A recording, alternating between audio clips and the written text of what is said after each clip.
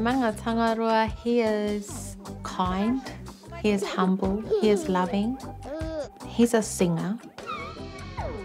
We don't actually label him with the things, the conditions. The main kaupapa is that his chromosomal makeup is different.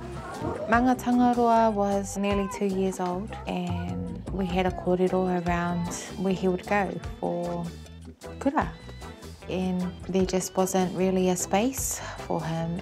And at the time I thought, okay, I'm a teacher, I'm going to homeschool all of my kids. And then a few weeks later, I walked around the house and I just saw exactly how I had to set it up to be a punareo. So I went to my husband and I said, "Hun, we're building a school." And off he went to building school and off he went to go and learn this and learn that. We had a whare in Auckland before we moved up. We sold that. We fundraised over $115,000 in 3 months. It's pretty special. Manga Tangaroa has taught me how to give more opportunity and more chances to those who aren't getting them.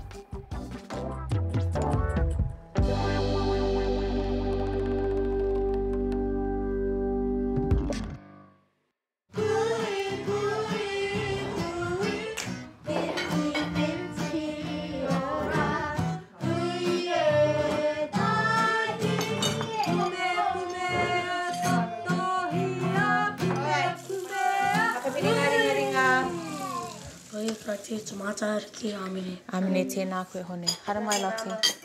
Haramai, anei. Manga Tangaroa has a unique relationship with each of his siblings. He really loves his big sister Kainga. She's always been there to comfort him, to reassure him, and he really trusts her. Hone, they're just like your normal brother duo. They play fight, they tell jokes, they laugh.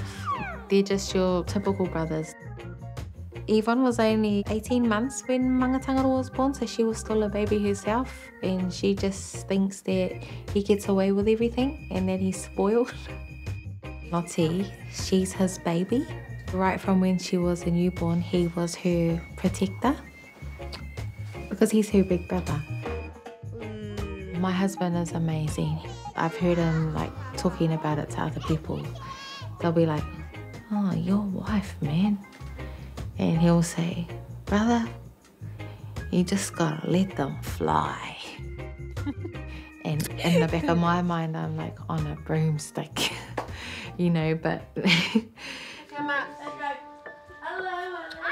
I've never really been into people rushing out to Google what's wrong with my baby. I've never shared publicly that these are his conditions. It was something that Manga and I agreed on before he was born, that's kōrero, that's tapu to him, because we don't think that's the important part of him. So we will generalise it, so we'll say he has a brain condition. As parents, that's our part to protect his mana motuhaketanga. How do you feel about your turu?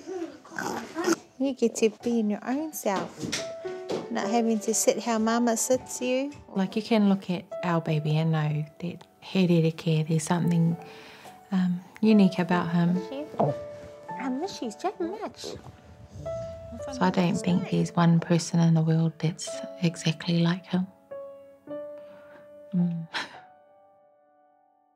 We can bring, or we can bring this taniwha. Right, you hold him. We do eye gaze. We do eye choices. He doesn't get frustrated, he just cheers. And we can learn a lot from that. You can teach the whole world, son. Right now, we got mahi to do. We all got jobs to do, even you. But his job might just be to, make people happy.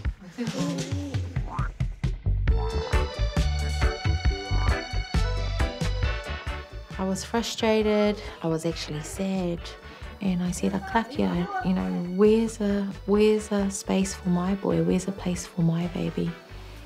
And that's when I heard the voice of my krani, my nanapa, and he said, "Nōna tēnei whare, nōna tēnei kura." And then we sold our whare. I made a deal with my husband. He was supposed to get a Harley and I was getting every other dollar to build the school. Insulators punched that hole through to put the insulation in. But then I used up all my part of the deal, and then so I took his Harley putia as well and used that. And we still weren't quite there, so we started fundraising. And that's when we saw just the aroha that the motu had. So I was inspired to build this 100% because of Manga Tangaroa. And then now it's so much bigger than him and I, you know, because it's for all tamariki. We have had tamariki like with cerebral palsy, or we have tamariki with ADHD. We have tamariki with takiwātanga. Takiwātanga, te kupu Māori mo te autism.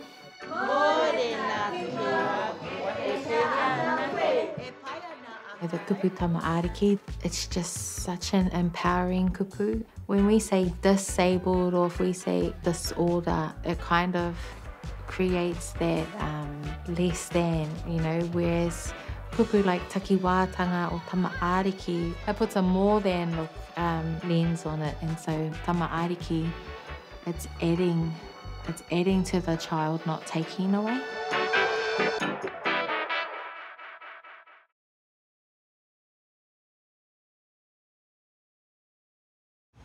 Okay, Manga Tangaroa. Ka mahi koe i tēnei. Mo te whānau.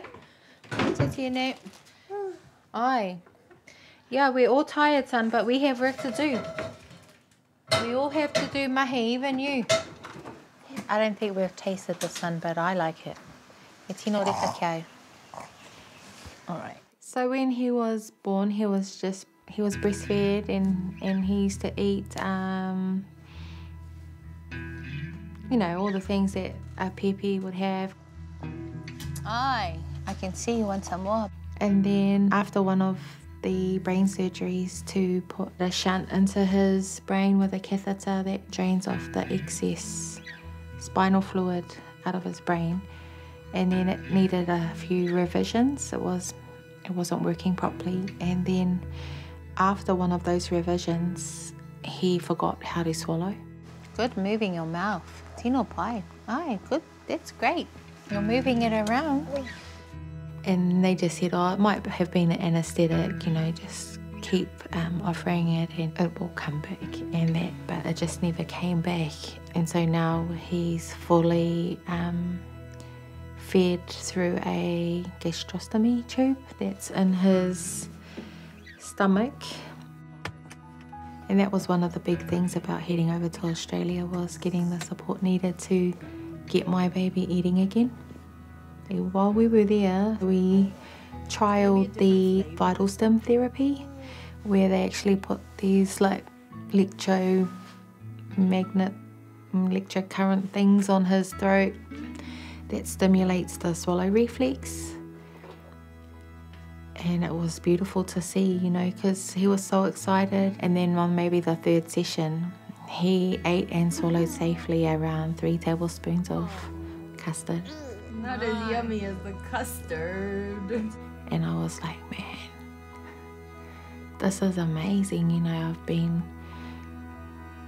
I just want that for my baby. I want him to have a kai, because kai, when you're a Māori, it's not just a meal. It's not just food. Like, kai has so much mana. Oh, I know, that's why we're so luscious, because we have kai for everything. We have kai when we're happy, sad, you know, at hui, at tangi, like it's a huge part of who we are. And I want him to have that in his life, that part of our culture, for him to be involved. It's not organic, homemade, you know, but we're just practicing. And we can have custard. Look at Manga Tangaroa, he's having custard. Custard? Be cheerful, him, he says. Ka pai Manga Tangaroa. Ka pai Manga Tangaroa. He's rolling, he's pushing to stand. Yeah, Margie. He's got more head control. He comes up and out of his headrest to look around the corner.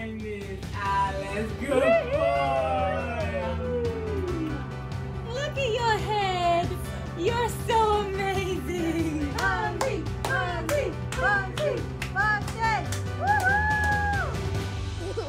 Wow. Wow. Wow. His arms, his fingers, he's opening his hands. Itu? Bawa dia to a tangata and I'm so proud. You're so awesome.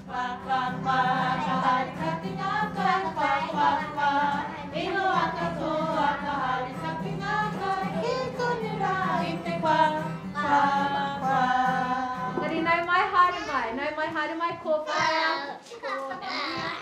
Kia ora, Emily. Kia ora, Emily. Kia ora, Holly. Miha te kia Holly. Kia ora, Holly. Music therapy is the use of music within a therapeutic relationship, usually with a registered music therapist, and it's to address non-musical goals generally. So that can be motor coordination or working on social skills in a community setting, or supporting someone who's working on communication goals or speech goals as well.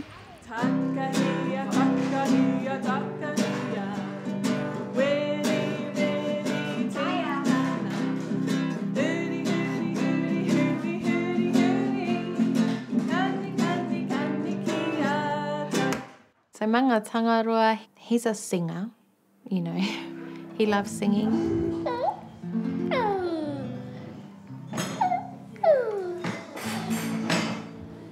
The purpose is to work on goals in a musical and creative way and in a collaborative environment. We're using music to engage and promote action and the mechanics of our mouths to sing, to be able to then speak later with clarity. Well, music really taps into the emotional centers of our brain. Just like emotions rise and fall, so too does music. Sometimes if there's something there, it will amplify that because of the intensity or the volume or the quickness of the music.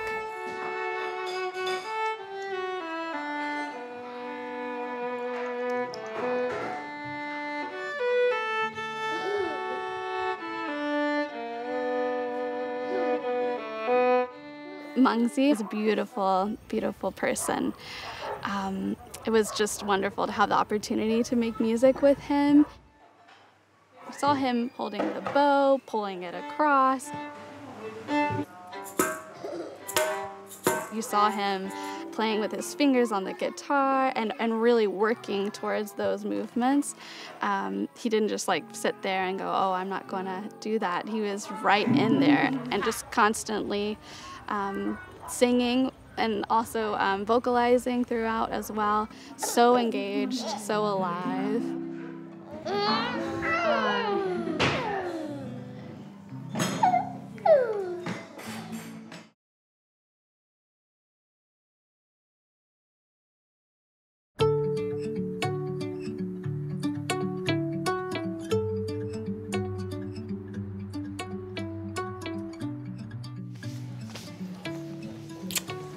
He wouldn't even pass me off on our wedding day in front of everyone. Mai te korowai. We got nominated for the Community of the Year award. We're just this humble little puna reo up in Kaikohe.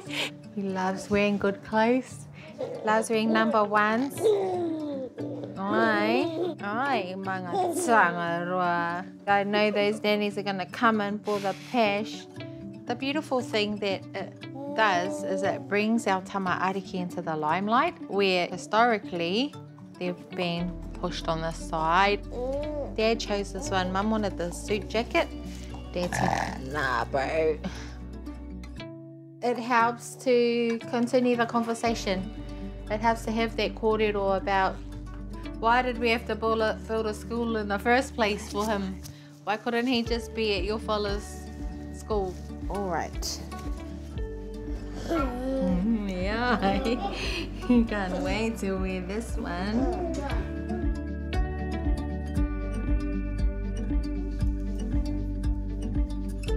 Do you think we're gonna win or lose?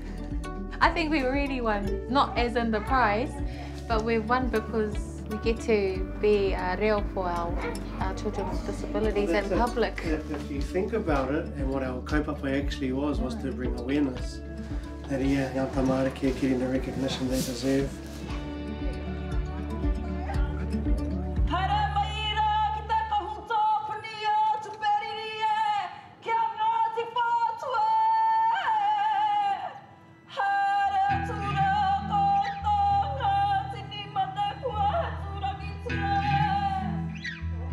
He turi turi, he turi turi, he hoi hoi.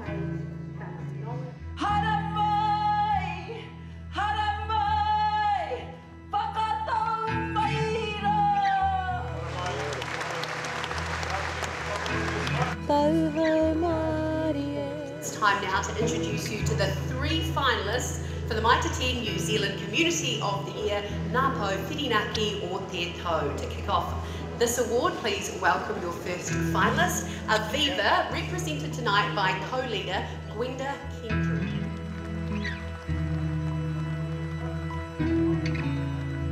Next up, let's get to know our second finalist, Te Puna Reo o Manga Tangaroa, represented on stage this evening by founder Clara Aperahama-Kopa.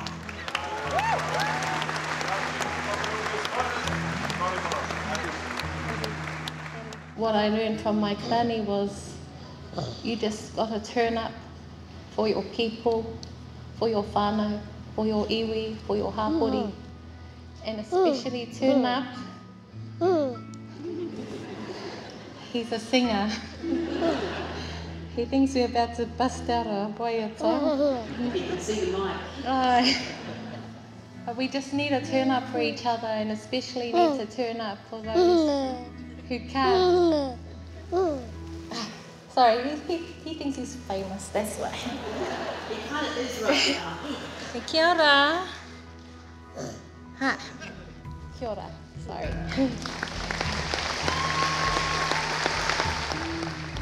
The 2024 Maita 10 New Zealand Community of the Year winner is the Cyclone Gabriel volunteer.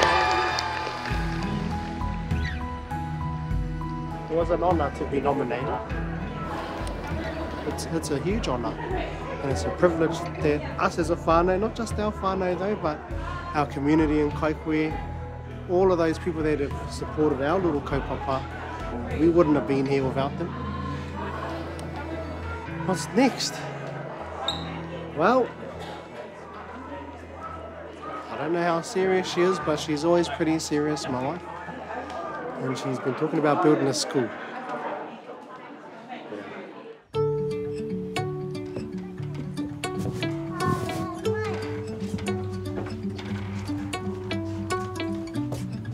Ka hore, mahi te mahi. You're the only good one. The rest of them got no ears.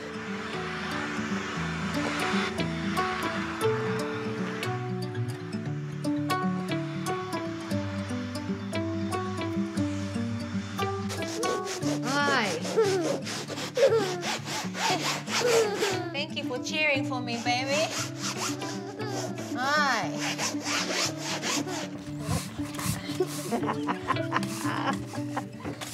They want a dirty driveway.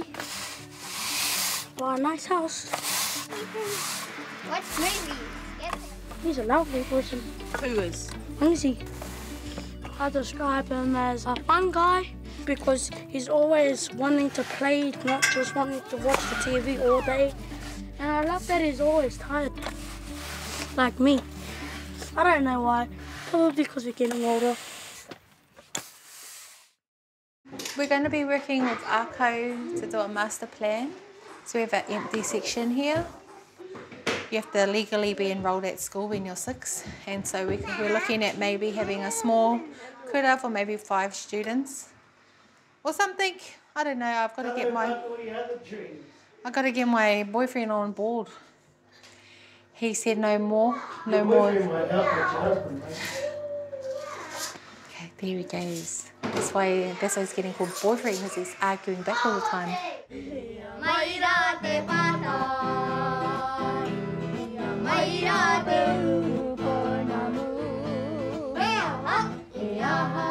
When Manga Tangaroa turns 6 in August, he has to legally be enrolled in a school, but I don't actually want him to go to any of those schools unless I go with him.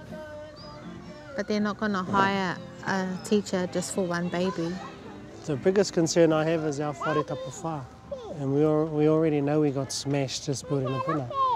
It took a huge hit on us as a whānau, spiritually, financially, mentally. You know, and that's the risk, because it's taken ages for us to get back on our feet. This is what you've always told me. Power flows to the point of focus. Those are the words you share with me all the time. So if you focus on problems, there's more problems. But if we focus on solutions, haramai. Well, I'll tell you what. I'm willing to have another yarn about it. I'm willing to have a karakia about it. And I think I've just got to be a little bit more open-minded. And this whole journey has always been about giving the best for our son.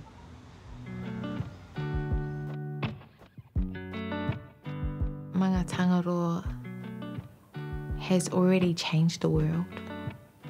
And I think that he's going to continue to change the world through his example of love and kindness. My job as a mum is to make sure that he gets the opportunities that he deserves, and just be there to tautoko and support him to do whatever he wants to do. I'm not sure, I just hope that he knows that his mama and papa have tried their very best